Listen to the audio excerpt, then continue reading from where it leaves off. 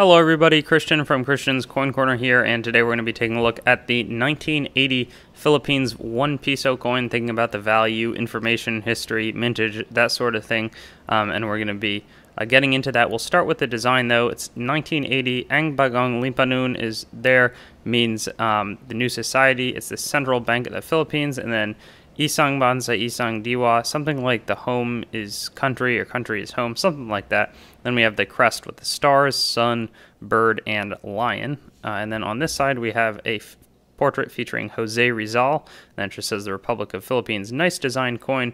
In terms of the mintage on the 1980, it was 19,693,000.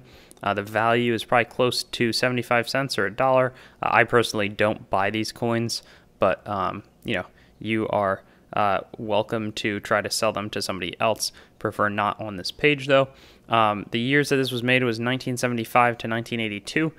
So this is towards the end of those years. The metal is copper nickel. The weight is 9.5 grams. Diameter is 29 millimeters across and 1.9 millimeter of thickness. And then the coin was demonetized in early January of 1998. In terms of the engraver, James Farrell did the design on the coin. And then for special strikes this year, there were 13,133 of them made.